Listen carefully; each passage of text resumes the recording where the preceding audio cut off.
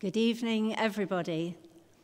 A very warm welcome to all of you to St Mildred's this evening for this opportunity for everyone in our group of churches, the Tenterden, Rother and Oxney Benefice, and our brothers and sisters who are part of churches together in Tenterden and the surrounding area, and our congregation who join us from home this evening through the live stream, to come together and to celebrate a great event in our nation's history, the coronation of King Charles III.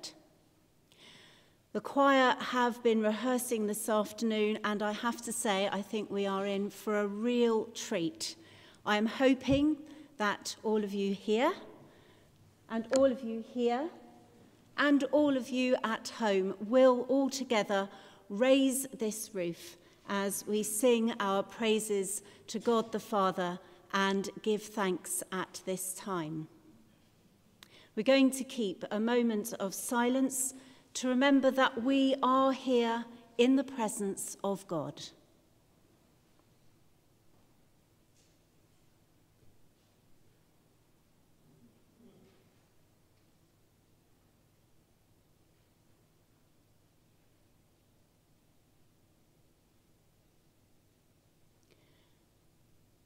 We have come together in the name of Christ to offer our praise and thanksgiving, to hear and receive God's holy word, and to pray for our King, that both now and always God may grant him wisdom and grace for his ministry among us.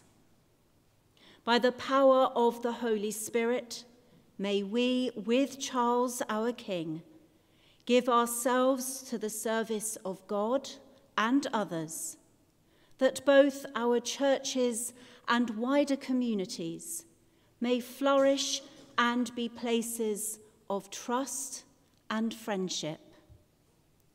This evening's worship will proceed without announcement, and I ask that you stand for the hymns, but otherwise, please remain seated.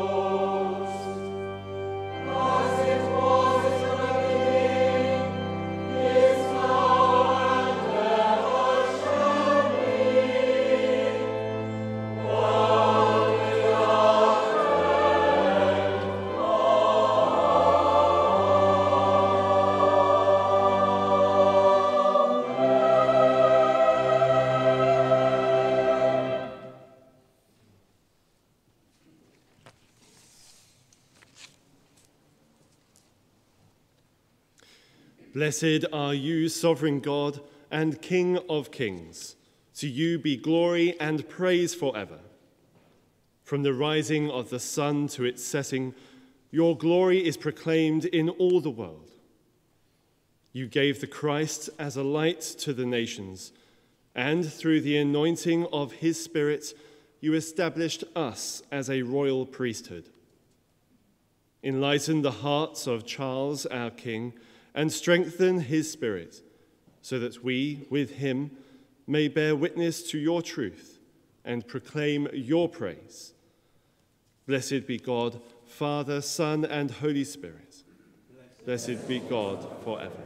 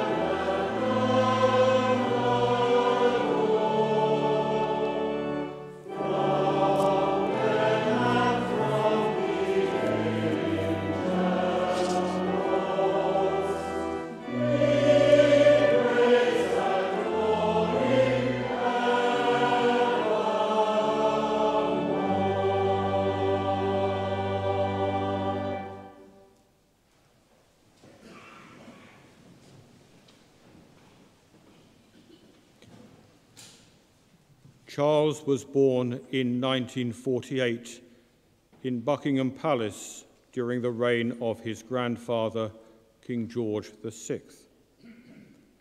After the king's death in 1952, Charles's mother acceded to the throne and became Queen Elizabeth II. This made Charles the heir apparent, the person who would succeed the Queen as the next monarch. Charles attended his mother's coronation when he was just 4 years old. He was one of the first people to be invited and received his own specially illustrated invitation.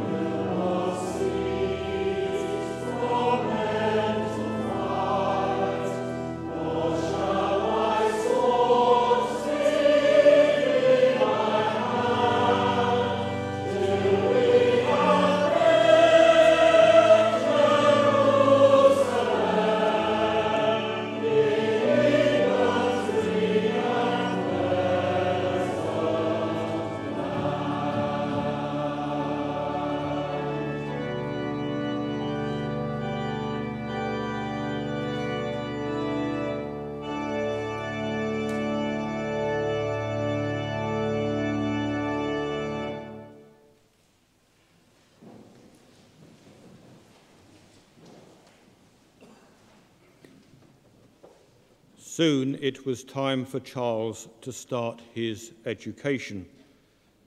Initially, he was educated at Buckingham Palace by a governess. At the time, this was the tradition for children who were destined to become king or queen. However, as Charles approached his 8th birthday, he experienced another first. Instead of continuing to be educated at home, Charles began to attend a local school with other children. He was the first heir apparent to attend school rather than be educated by a private tutor. The school's head teacher encouraged Charles to join the football team so that he could play as an equal on the pitch with his classmates.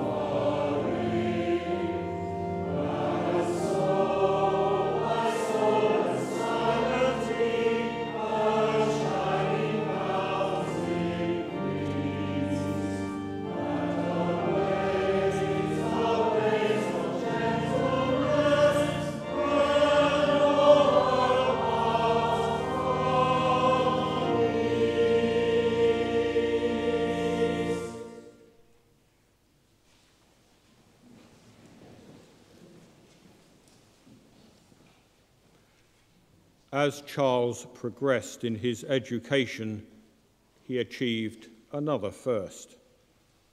After his A-levels, he began a degree at Cambridge University, studying a range of subjects including history and archaeology. He also spent some time studying the Welsh language and history at the University College of Wales in Aberystwyth. When Charles graduated from Cambridge, he was the first British heir apparent to earn a university degree.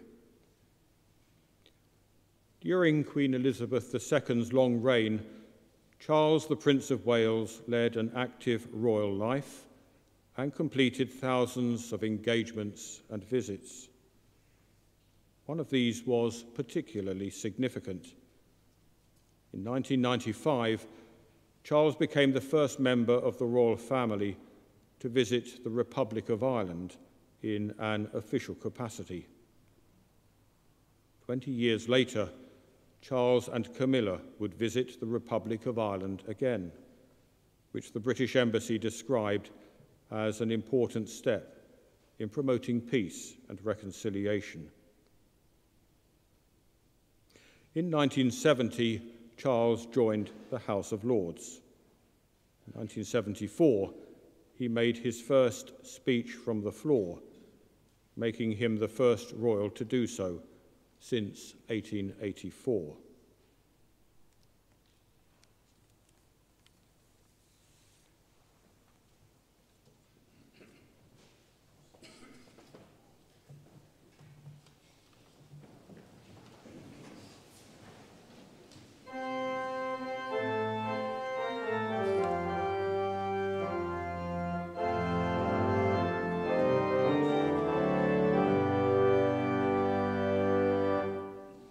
Oh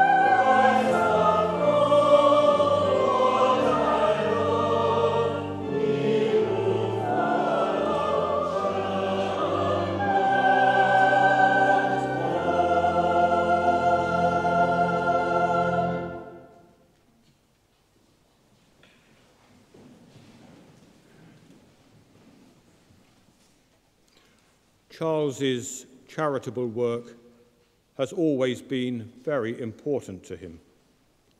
He founded the United Kingdom's leading youth charity, the Prince's Trust, in 1976, and has been involved in hundreds of other charities as patron, president, or member. Charles's work with these other charities has led to further firsts. In the 1980s, he was one of the first international figures to speak out against human rights abuses that were happening in Romania under its dictator, Nicolae Ceausescu. Recently, in January 2020, Charles became the first United Kingdom patron of the International Rescue Committee, a charity that aims to help refugees and those who have been displaced by war, persecution, or natural disaster.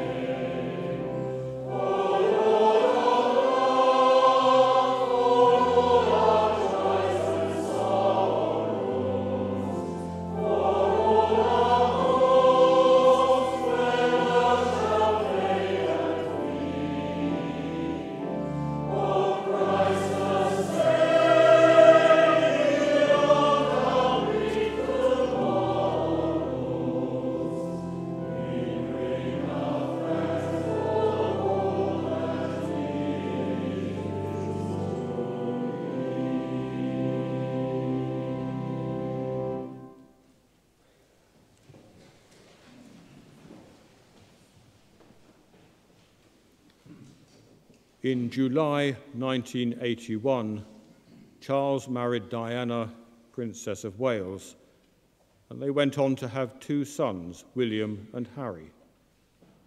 In another first, Charles was the first royal father to be present at the birth of his children. Sadly, Charles and Diana divorced 15 years after they married, and Diana died in a car crash the following year. In April 2005, Charles married his second wife, Camilla, in Windsor Guildhall, becoming the first member of the British royal family to marry in a civil ceremony.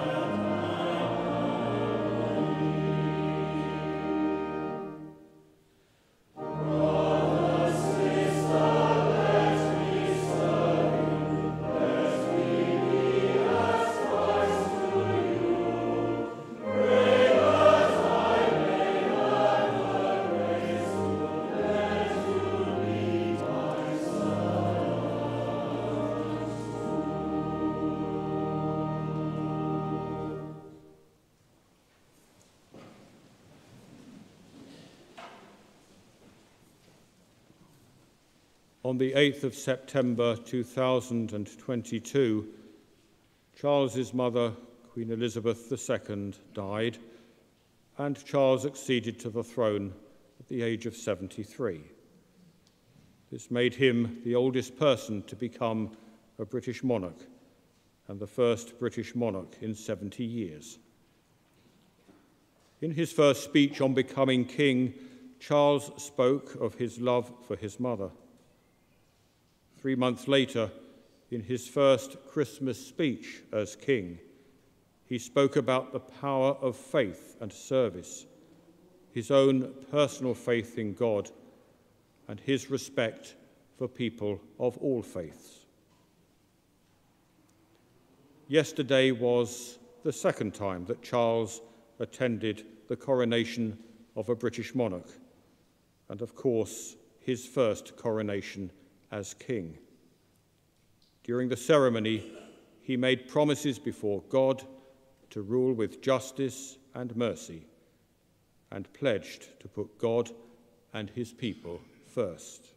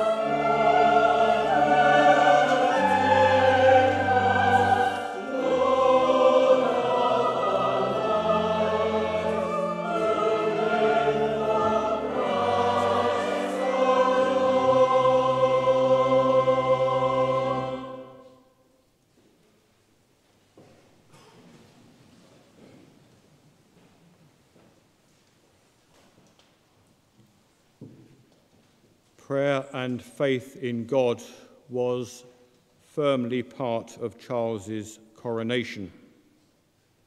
He has spoken many times about his Christian faith and also his respect for people of all faiths. Many churches and places of worship around the world are praying for Charles at this time. The support of personal prayer is something that will not be a first for him, for he has prayed and encouraged prayer in others throughout his life.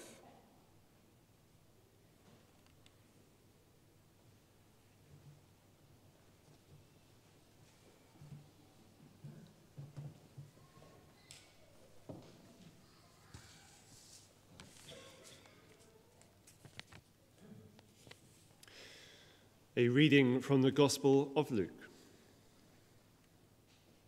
A dispute also arose among the disciples as to which of them was to be regarded as the greatest.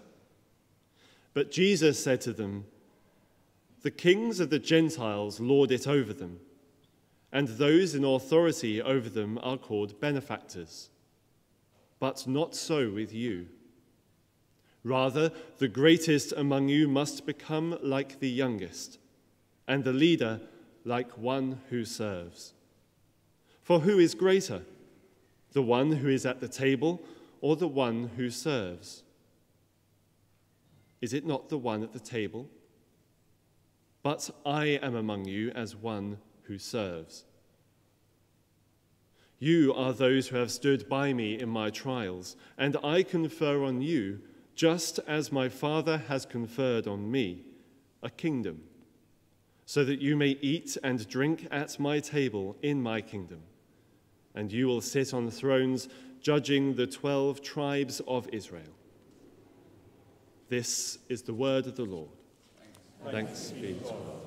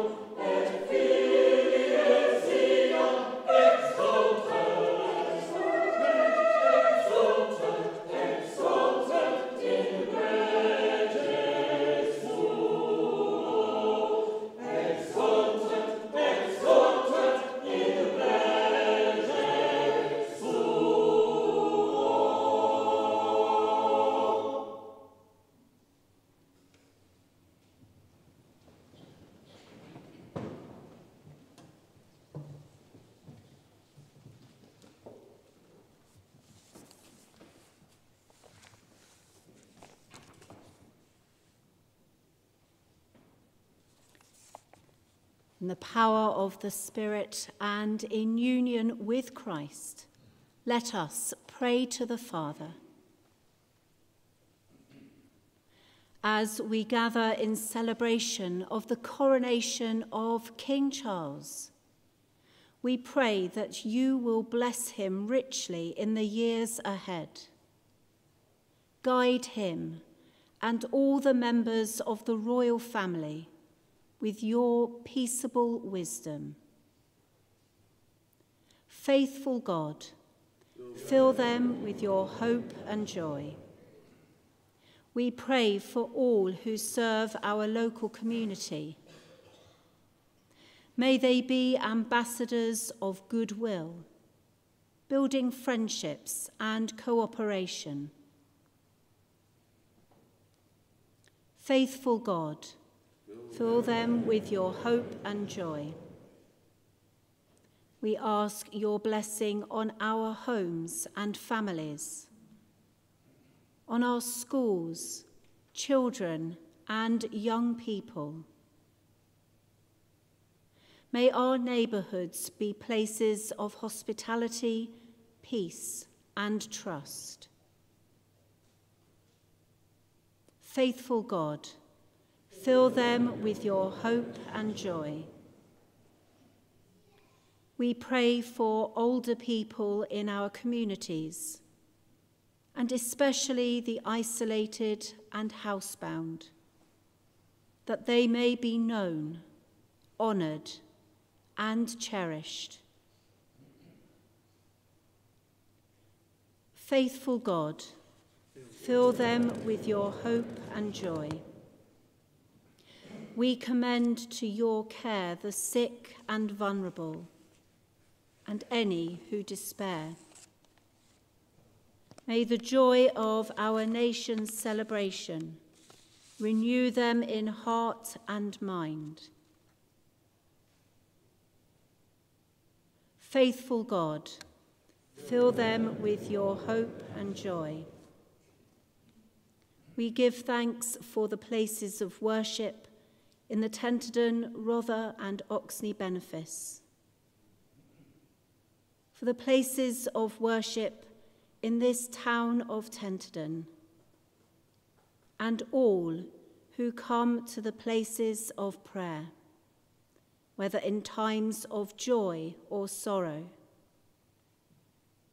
For all who find these places of worship places of healing and hope. Lord, transform our lives by your grace. And as you have called us to your service, make us worthy of our calling. Faithful God, fill them with your hope and joy. Merciful Father, accept these prayers for the sake of your Son, our Saviour, Jesus Christ. Kneeling before the throne of God, as our Saviour taught us, so we pray. Our Father, who art in heaven, hallowed be thy name. Thy kingdom come, thy will be done, on earth as it is in heaven. Give us this day our daily bread, and forgive us our trespasses, as we forgive those who trespass against us. And lead us not into temptation, but deliver us from evil. For thine is the kingdom, the power, and the glory, forever and ever. Amen. We're now going to stand and sing together our final hymn, during which a collection will be taken.